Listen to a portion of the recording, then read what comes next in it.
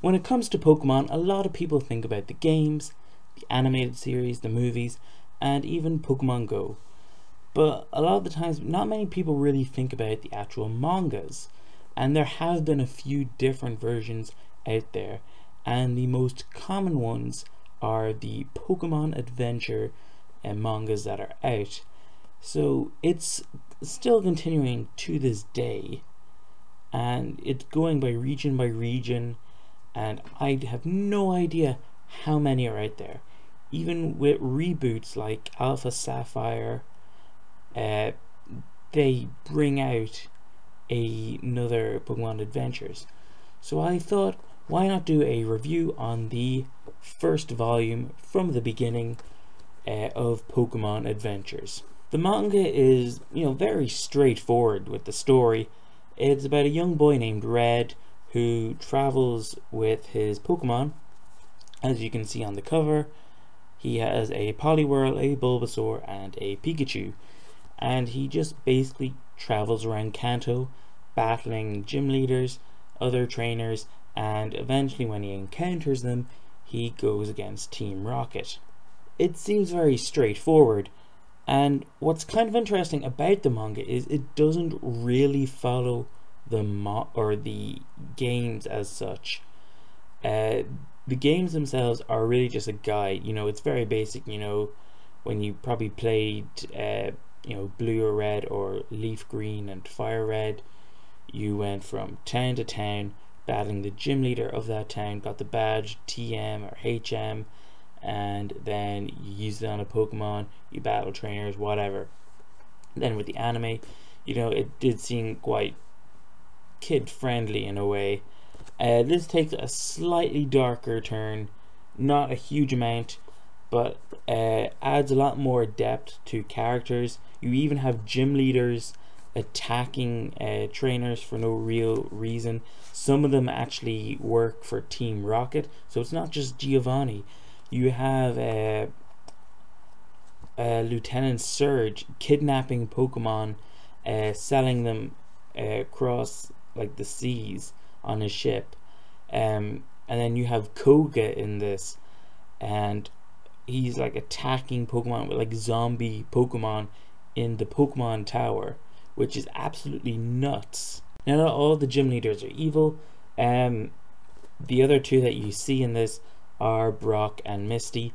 Brock, he kind of has an interesting idea in this, where basically he doesn't seem as if he wants to battle all the trainers there.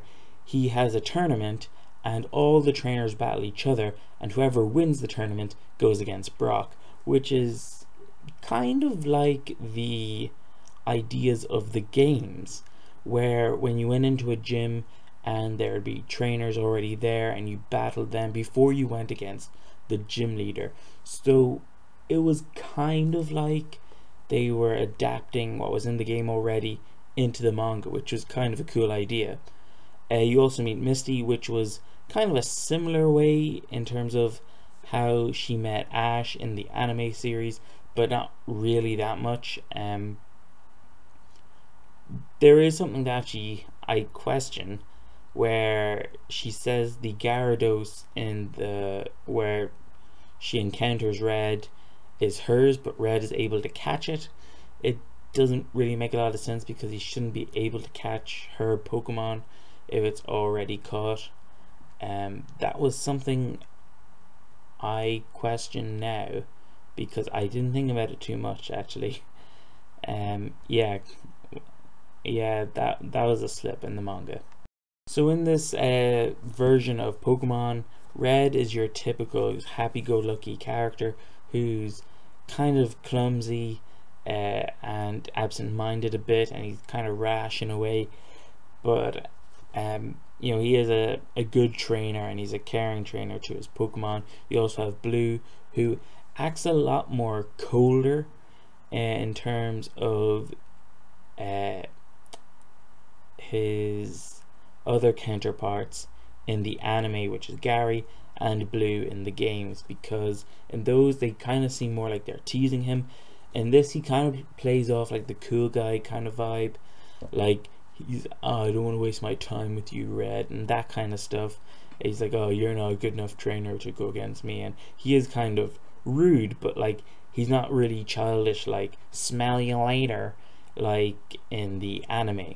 Now with the Pokemon Red catches in this, he actually starts out with a Poliwhirl, then he gets a Bulbasaur from Professor Oak, and then he gets a Pikachu later on. And one thing that I found kind of annoying in a way was that Red got a Poliwhirl. He grew up in Pallet Town. He had a Poliwhirl ever since he was young. He was still able to battle because it's literally the opening few pages where he is battling against a Nidorino, and he catches it, which you never see again. And then he's told about Professor Oak, who's the Pokemon expert in the town, and Red wants to learn from him, but it already seems like he already has a Pokemon of his own. He should be able to go out in the world already and battle and catch Pokemon himself. Like, he has a Pokeball for Poliwhirl. But yeah, the whole reason why he has Bulbasaur is because he made a huge mistake and released all of Professor Oak's Pokemon. He finds Bulbasaur in a gym, all scared, being attacked by a Machoke, and he just like opens a door, so the solar rays hit Bulbasaur. He's able to use Solar Beam and blast Machoke away, and they kind of build a friendship. That's basically the gist of it. And it just felt to me that, yeah, that was a good kind of way for him to get Bulbasaur, because he already had a Pokemon of his own, so there's no point of battling. But I just never really felt as if there was any point of Red either having the Poliwhirl or having to go to see Professor Oak to get a Pokemon and to learn more about Pokemon is fine, but learning to battle and stuff like that, it already seems as if Red knew that stuff. And then there's stuff like later on where like Red doesn't really seem to understand like the type advantages and disadvantages. With Red and his Pikachu, it seems a lot like they're trying to do the whole Ash and Pikachu thing in the anime, where Pikachu is very negative towards Ash. Like, he really didn't want to get along with him at all, and Ash just really wanted to. That's kind of the relationship that Red and Pikachu has, and I mean, they really do try to make it seem like the anime in that way.